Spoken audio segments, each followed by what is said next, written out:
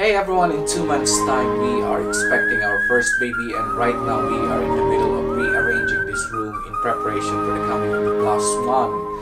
So I would like to invite you in this adventure and in this new chapter of our life.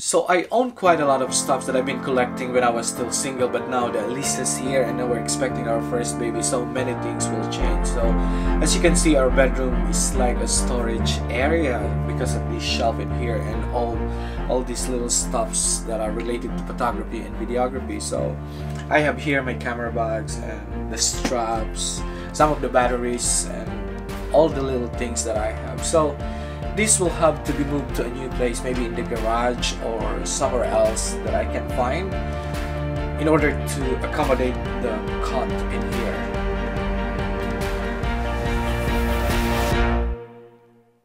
All these things here will have to be moved in order to accommodate the new dresser and the buffet on this side. So right now inside this dresser are just the lights that I'm using and some of the batteries and all the wires.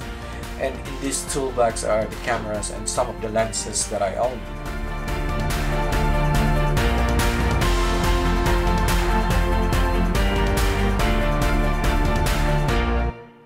So in this current arrangement of the room, we are able to fit in two tables. This is Lisa's table and this is mine. This is where we usually do our own personal stuff. So we do our internet.